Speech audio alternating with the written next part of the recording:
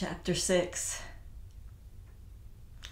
A man asked me if I had given up shooting.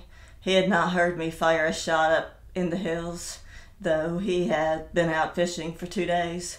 No, I had shot nothing.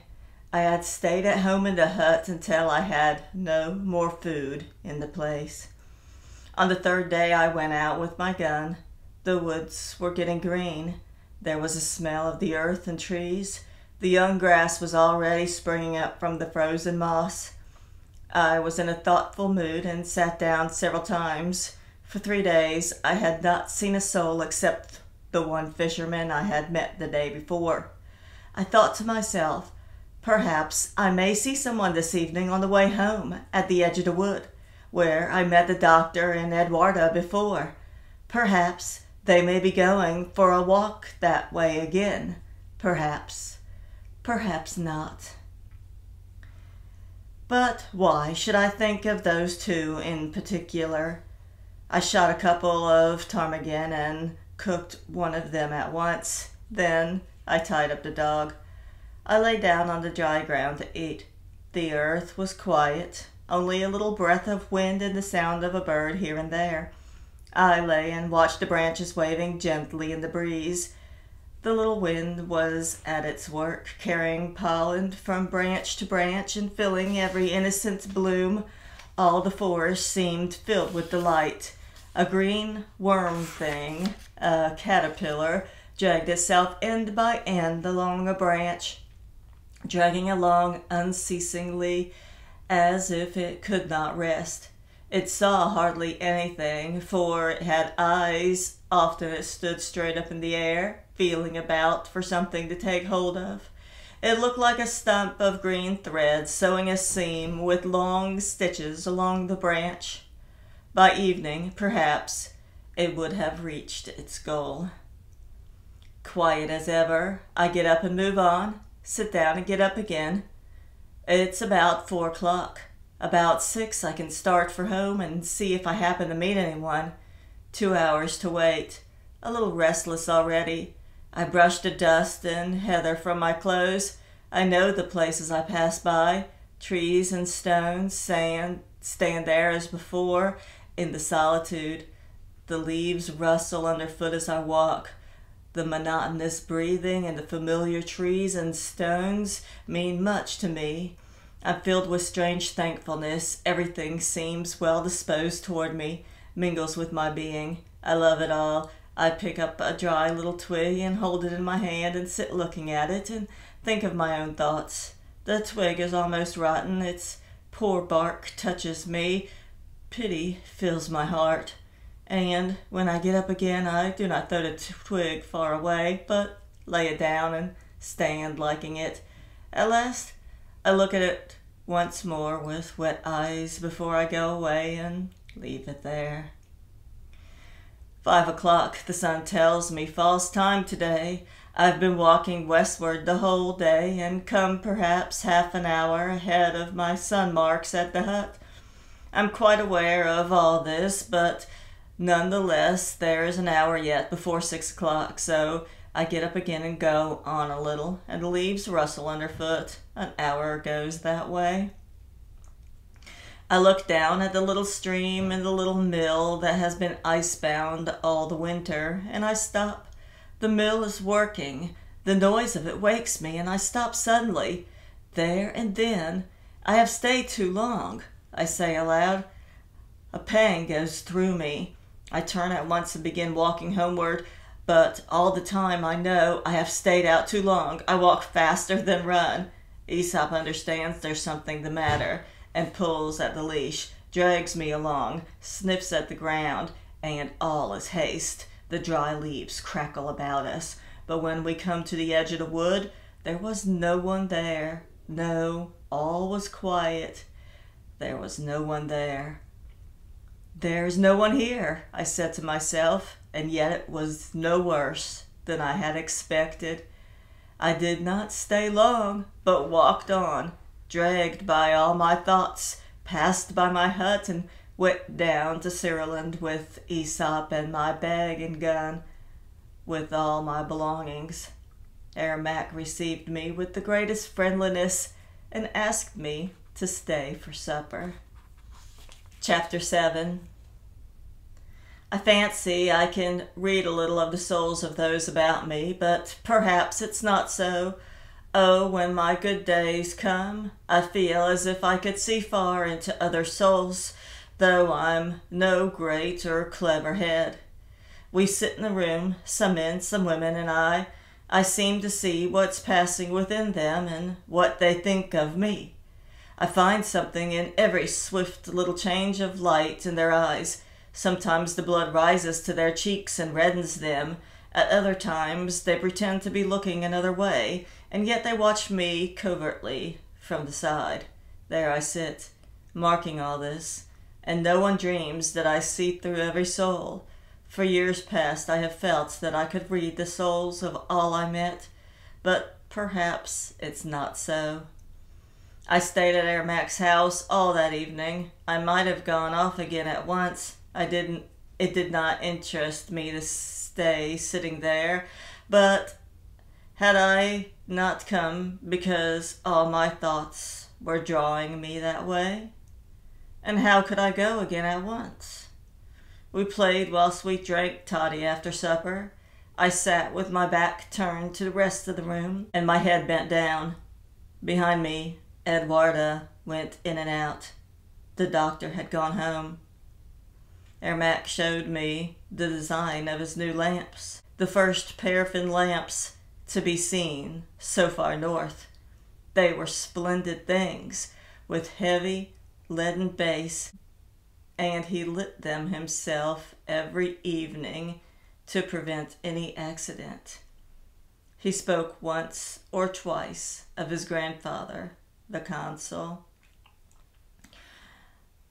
This brooch was given to my grandfather, Consul Mack, by Karl Johann, with his own hands, he said, pointing one finger at a diamond in his shirt.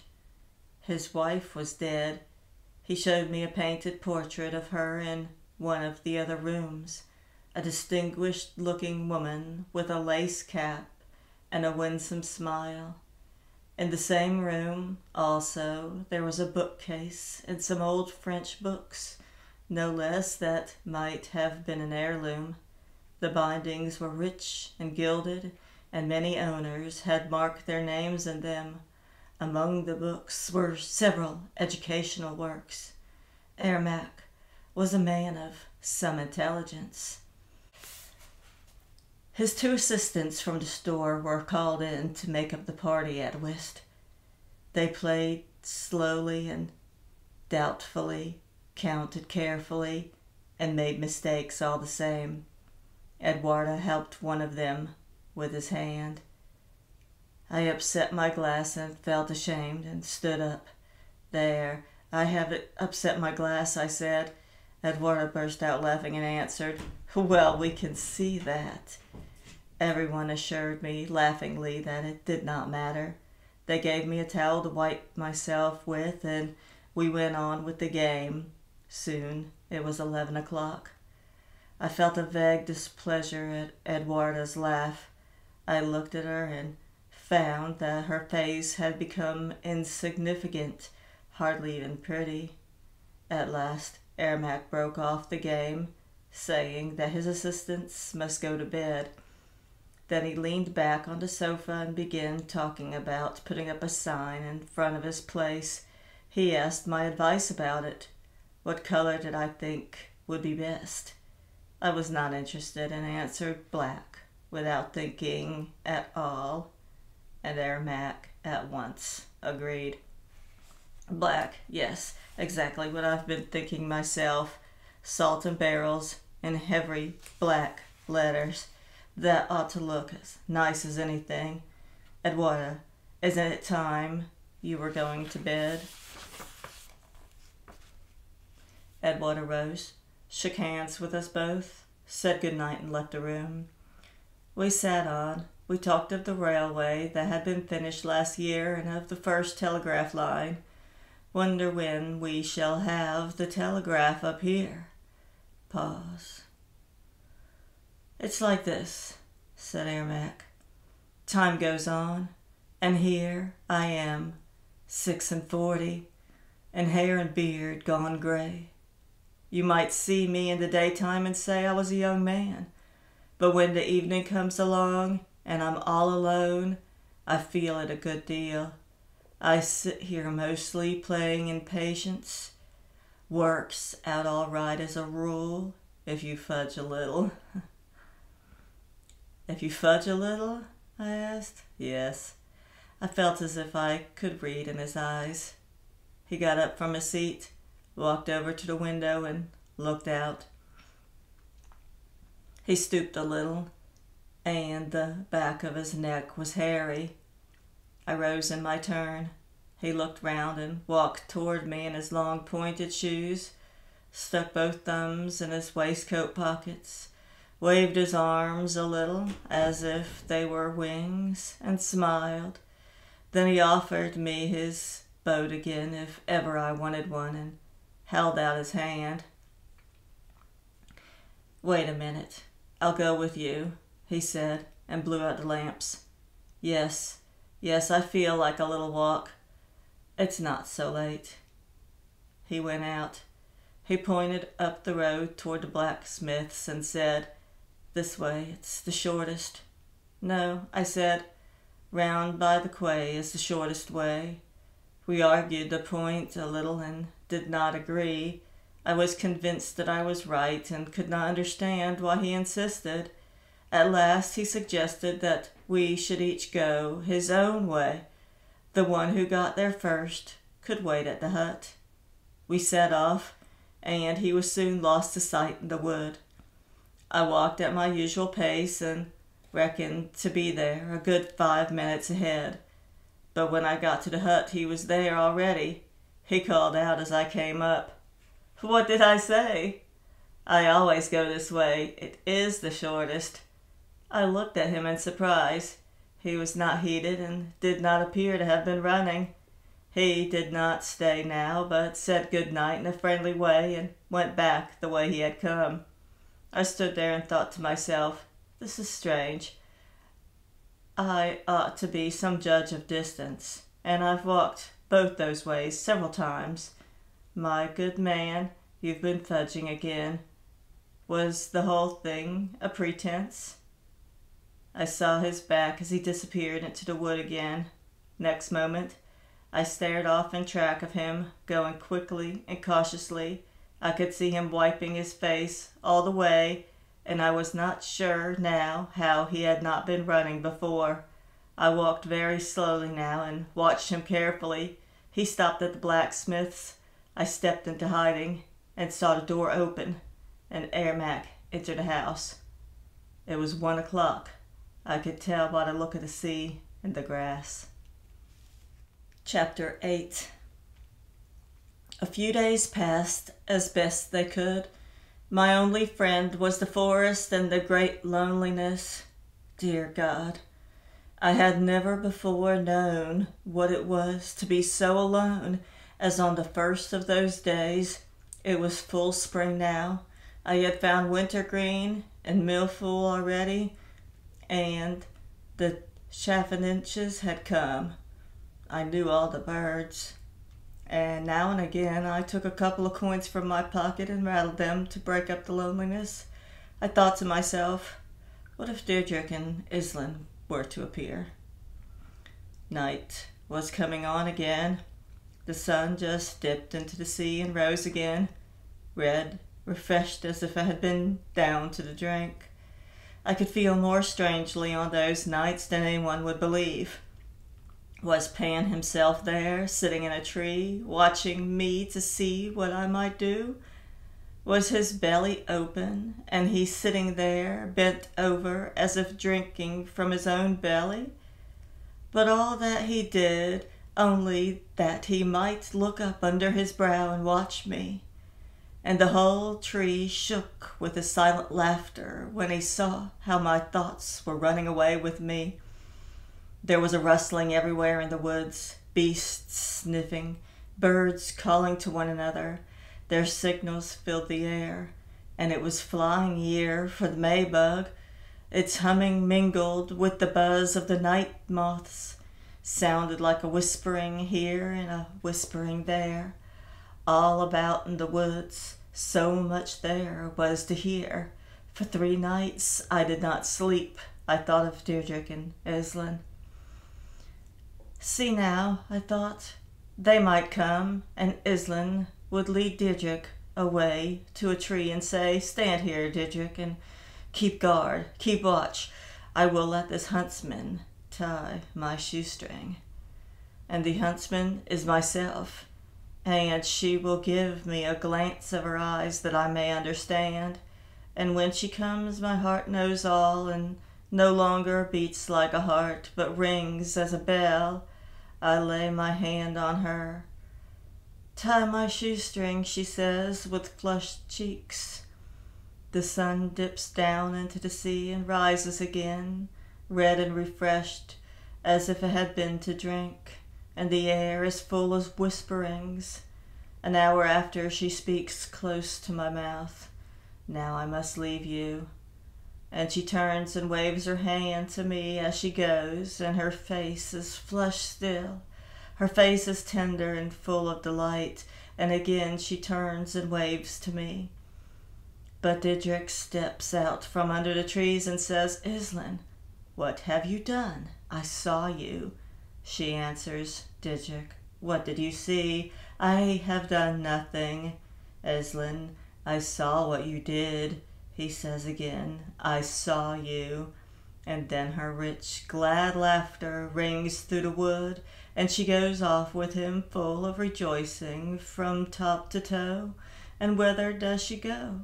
For the next mortal man, to a huntsman in the woods. It was midnight. Aesop had broken loose and been hunting by himself. I heard him baying up in the hills, and when at last I got him back, it was 1 o'clock. A girl came from herding goats. She fastened her stocking and hummed a tune and looked around, but where was her flock? And what was she doing in the woods at midnight? Ah, nothing, nothing. Walking there for restlessness, perhaps for joy. 'Twas her affair.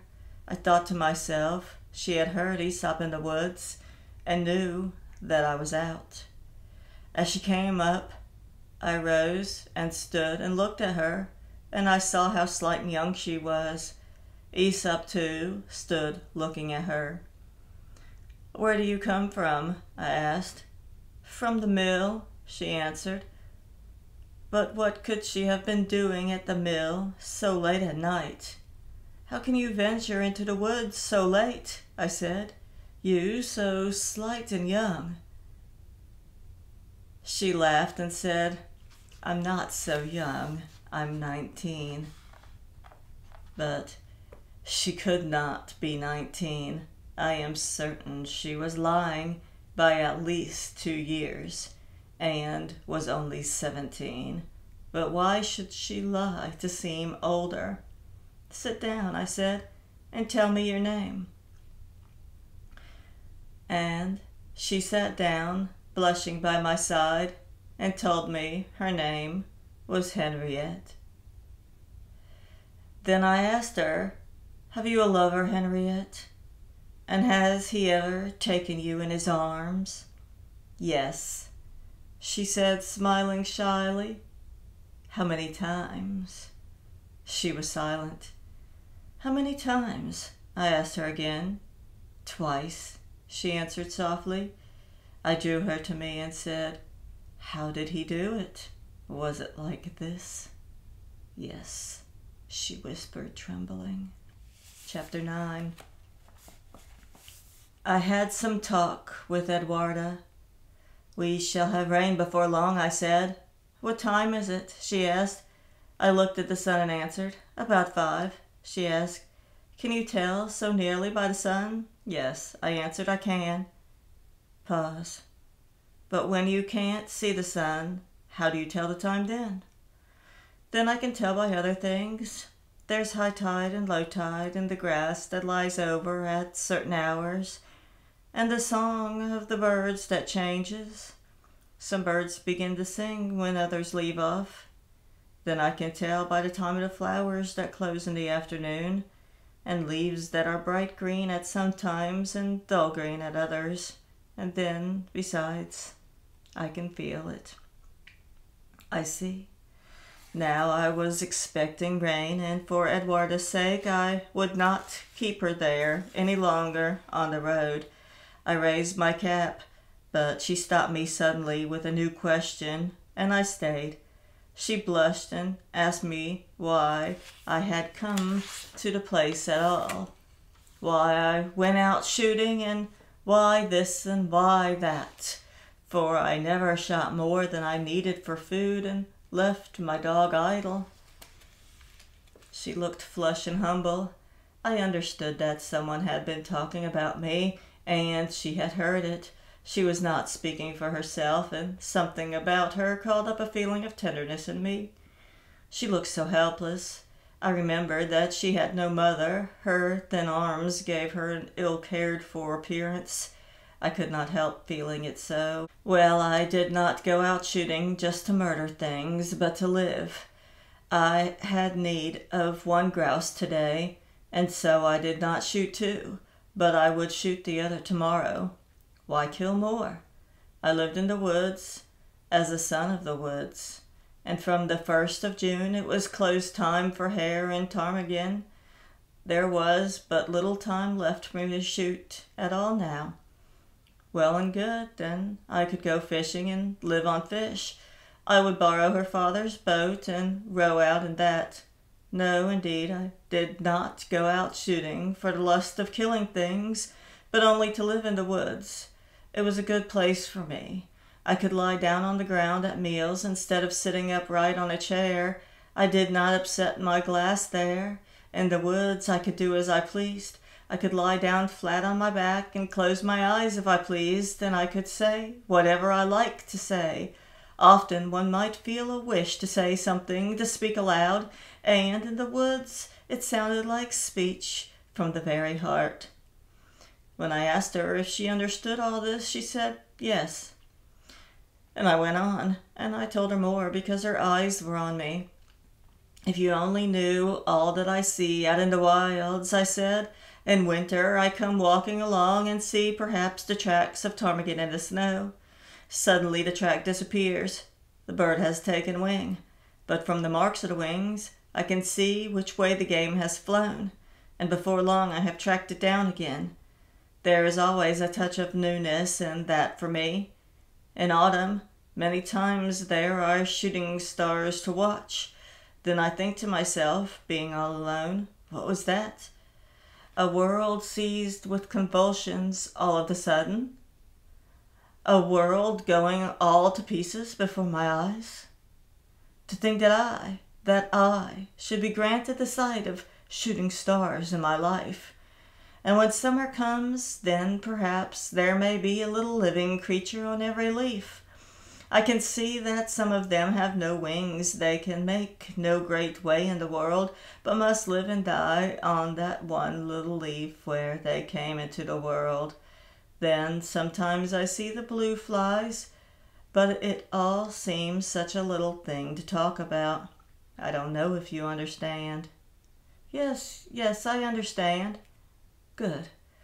Well, then sometimes I look at the grass, and perhaps the grass is looking at me again. Who can say? I look at a single blade of grass. It quivers a little, maybe, and thinks me something. And I think to myself, here is a little blade of grass, all a-quivering. Or, if it happens to be a fir tree, I look at, then maybe the tree has one branch that makes me think of it a little, too. And sometimes I meet people up on the moors. It happens at times.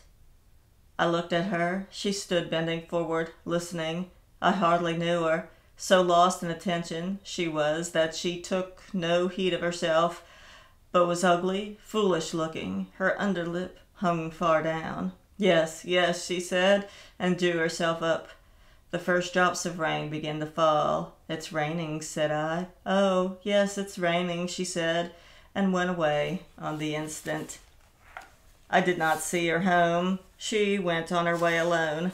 I hurried up to the hut. A few minutes passed. It began to rain heavily. Suddenly I heard someone running after me. I stopped short, and there was Edwarda. "I forgot," she said breathlessly. "We are going over to the islands, the drying grounds, you know. The doctor is coming tomorrow. Will you have time then?" "Tomorrow? Yes, indeed, I shall have time enough. I forgot it," she said again and smiled. As she went, I noticed her thin, pretty calves. They were wet far above the ankle. Her shoes were worn through. Chapter 10. There was another day which I remember well. It was the day my summer came. The sun began shining while it was still night and dried up the wet ground for the morning. The air was soft and fine after the last rain. In the afternoon I went down to the quay. The water was perfectly still. We could hear talking and laughter away over at the island, where men and girls were at work on the fish. It was a happy afternoon. Was it not the happy afternoon? We took hampers of food and wine with us. A big party we were, in 2 boats with young women in light dresses. I was so happy that I hummed a tune. And when we were in the boat, I fell to thinking where all these young people came from. There were the daughters of the lensman and the district surgeon, a governess or so, and the ladies from the vicarage. I had not seen them before. They were strangers to me, and yet, for all that, they were as friendly as if we had known each other for years. I made some mistakes. I had grown accustomed to being in society and often said "do" to the young ladies, but they did not seem offended. And once I said "dear" or "my dear," but they forgave me that as well and took no notice of it. Ermac had his unstarched shirt front on as usual with the diamond stud. He seemed in excellent spirits and called across to the other boat. "Hi, look after the hamper with the bottles. You madcaps there. Doctor, I shall hold you responsible for the wine." "Right," cried the doctor. Just those few words from one boat to another seemed to me pleasant and merry to hear. Edwarda was wearing the same dress she had worn the day before, as if she had no other or did not care to put on another. Her shoes, too, were the same. I fancied her hands were not quite clean, but she wore a brand-new hat with feathers. She had taken her dyed jacket with her and used it to sit on. At Ermac's request, I fired a shot just as we were about to land. In fact, 2 shots, both barrels, and they cheered. We rambled up to the island. The workers greeted us all, and Ermac stopped to speak to his folk. We found daisies and corn marigolds and put them in our buttonholes. Some found harebells. And there was a host of seabirds chattering and screaming in the air and on the shore. We camped out on a patch of grass where there were a few stunted birches with white stems. The hampers were opened, and Ermac saw to the bottles.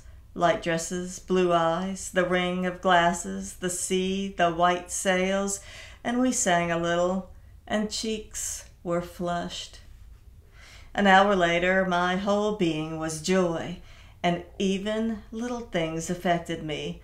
A veil fluttering from a hat, a girl's hair coming down, a pair of eyes closing in a laugh, and it touched me that day.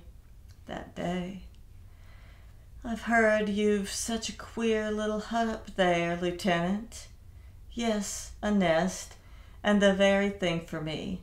Come and see me there one day. There's no such hut anywhere else, and the great forest behind it." Another came up and said kindly, "You have not been up here in the north before." "No," I answered, "but I know all about it already, ladies. At night I am face to face with the mountains, the earth, and the sun, but I will not try to use fine words. What a summer you have here! It bursts forth one night when everyone is asleep, and in the morning there it is. I looked out of my window and saw it myself. I have 2 little windows. A third came up.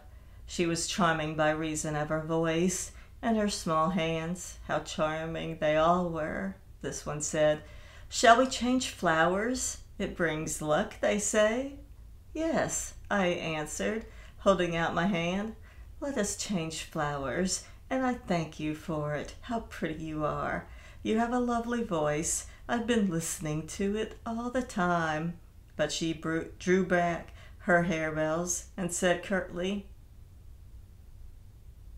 "What are you thinking about? It was not you I meant." It was not me she meant?